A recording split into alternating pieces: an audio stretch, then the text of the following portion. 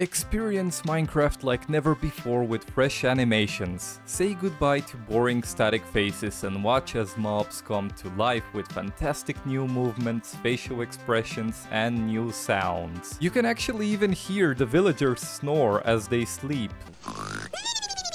All of this makes your Minecraft world feel a lot more immersive and just a joy to play in. So in this video I'm going to be showing you the best way to install the Fresh Animations resource pack and maybe even actually improve your FPS. So let's get started. So you're going to want to close your game and your launcher. Next up, go to the Optifine website. All of the links for the necessary installations will be in the description below. So once you're in the Optifine website, go to downloads, click on show all versions and select the version that you want to install the fresh animations for. We're going to be using 1.20.1. So once you have Optifine on your desktop, you can then drag it like so all the way into your recycle bin. Don't use Optifine. What we're going to be using instead is Fabric. So go to the Fabric website, click on download universal jar, save it to your desktop and then double click it and you're going to be greeted with this. Remember to select your correct version. In our case, it's 1.20.1 and then click on install. After that, you can just delete the Fabric installer. You're not going to be needing it any longer. And now we're going to be installing all of the mods that we're going to be needing in order to have the best performance with the Fresh Animations resource pack. So we have Fabric API, Sodium, Sodium Extra, Greasy Sodium Options, Indium, Lithium, Ferrite Core, Entity Model Features, Entity Texture Features, Entity Culling, and finally the Fresh Animations resource pack itself. So you're going to want to head to Files and then find the correct version to your game and make sure that you have the Fabric mod loader selected. And my suggestion is to download the file that has the most downloads. In this case, it's this one. It has 2.4 million downloads. And we're going to do the same for all of these mods. And once you have all of these mods on your desktop like so, you're going to want to open your Windows search and type in %appdata%. Then you're going to want to look for your .minecraft folder, then locate your mods folder, and you just drag all of the mods and drop them into your mods folder. Go back and find your resource packs folder, and you're gonna take Fresh Animations and drag it into here. Open your Minecraft launcher and hit play, and you were probably hit with this screen. This is basically Fabric telling you what your issues are and how to resolve them. In our case, we need to replace the mode Sodium 1.5.8 with version 1.5.3. So what we're going to want to do is go back to the Sodium Files webpage and find the correct version. And after you've done that, head back to your mods folder, delete the mod that was incompatible, and replace it with the correct version like so. And once you have resolved all of the incompatibility issues, your game should launch with 0 issues. You then go into Options, Resource Packs, and select the Fresh Animations resource pack like so. And something very important, go into Options, Video Settings, Performance, and here use Entity Culling. You should disable that. Click Apply, done, and you are ready to hop into your world and enjoy the beautiful animations. Look at this little fella. Well, hello there.